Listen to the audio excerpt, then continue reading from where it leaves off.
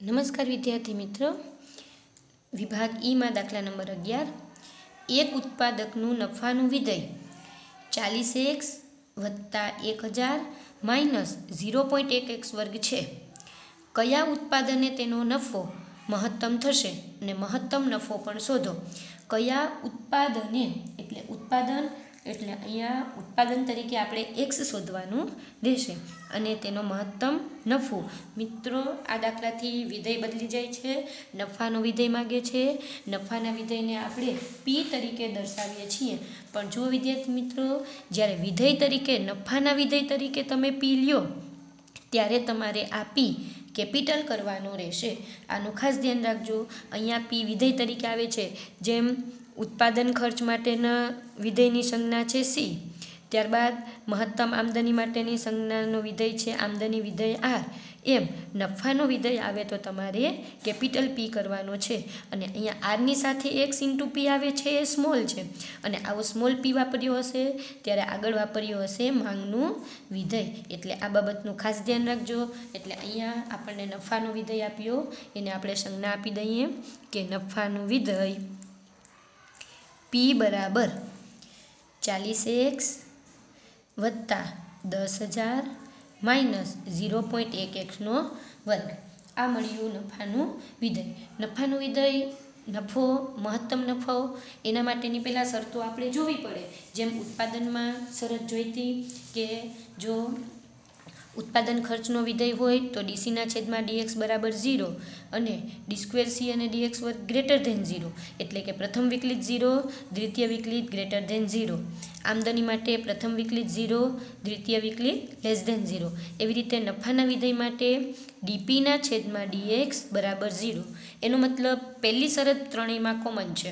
બીજી શરત જોઈએ d2p dx² કેવું આવશે તો કે <0, એટલે કે કિંમત કેવી મળવી જોઈએ? ઋણ. તો આ તમે યાદ રાખી શકો કે આમદની વિધેયમાં પણ ઋણ અને અહીંયા પણ ઋણ. તો ખાસ વિદ્યાર્થી મિત્રો, બાકી સ્ટેપમાં યાદ એ જ કરવાનું છે. પ્રથમ વિકલિત કરતાં xની કિંમત મળે, xની કિંમત દ્વિતીય વિકલિતમાં મળતા જે કિંમતે જવાબ ઋણ મળે એ કિંમત છે એ તમારો જવાબ છે એ થશે. બંને ત્રણેય રીતમાં દાખલાના સ્ટેપ તો સેમ જ આવે છે, માત્ર જે શરત છે એ શરત યાદ રાખવાની રહેશે. એટલે અહીંયા પહેલાં આપણને જરૂર પડશે પ્રથમ વિકલિતની, એટલે કે dp/dx. 40xનું વિકલિત થાય 40, 10,000નું વિકલિત થાય 0, માઇનસ આનું વિકલિત થશે કઈ રીતે તો કે 0.1 તો એમને રહીએ, 2 આગળ આવે, 2 × xની 2 - 1 ઘાત. તેથી dp/dx 40 - 0.1 અને 2નો ગુણાકાર 0.2, xની 2માંથી 1 ઘાત જાય એટલે 1 ઘાત. આ મેળવ્યું પ્રથમ વિકલિત. આની સાથે દ્વિતીય વિકલિત પણ મેળવી લઈએ. તેથી d2p/dx², 40નું વિકલિત થાય 0 - 0.2x, 0.2, xનું કિંમત મળે 1.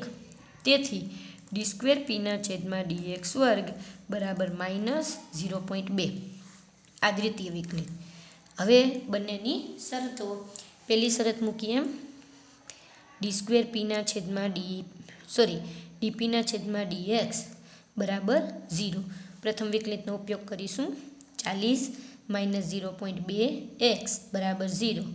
પેલી બાજુ લઈ જાઓ, માઇનસ છે તો પ્લસ થશે.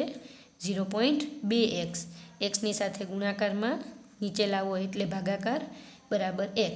40ને 0.2 વડે ભાગાકાર કરો કેલ્ક્યુલેટરની મદદથી, એટલે અહીંયા તમને x મળે 200. આ પ્રથમ શરત. ત્યારબાદ બીજી શરત d2p/dx² કેવું મળવું જોઈએ? <0. d2pની કિંમત મૂકો -0.2 <0. જો વિદ્યાર્થી મિત્રો, અહીંયા સીધી કિંમત મળી કે દ્વિતીય વિકલિત 0 કરતાં નાના છે, xની કિંમત મૂકવાની જરૂરિયાત પણ રહેતી નથી, મતલબ શરત પૂરી થાય છે. તેથી x બરાબર કેટલા એકમો તો કે 200 એકમો. તેથી x બરાબર 200 એકમ આગળ શબ્દ કયો વાપર્યો છે?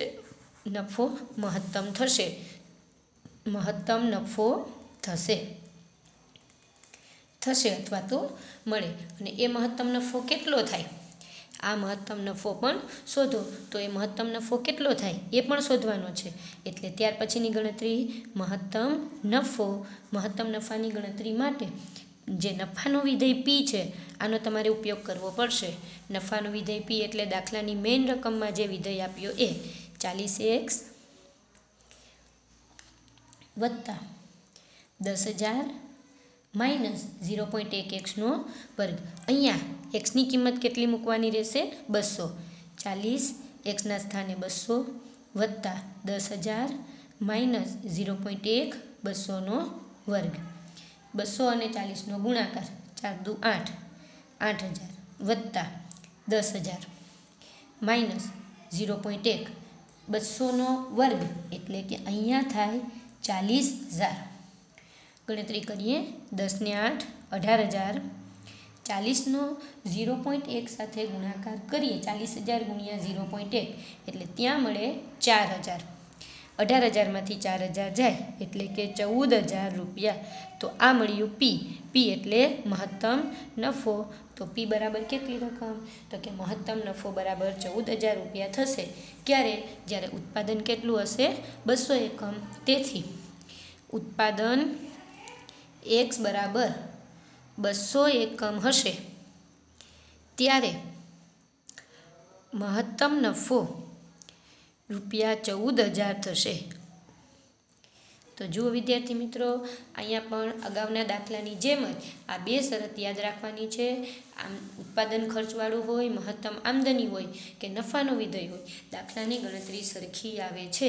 એટલે કે જે સ્ટેપ છે એ સરખા આવે છે, માત્ર શબ્દ બદલે છે. તો આ બાબતનું ધ્યાન રાખી અને વિભાગ ઈના તમામ દાખલા તૈયાર કરવાના રહેશે. છતાં કોઈ વિદ્યાર્થી મિત્રને કન્ફ્યુઝન હોય તો કમેન્ટ બોક્સમાં કમેન્ટ દ્વારા પૂછી શકે છે. Thank you.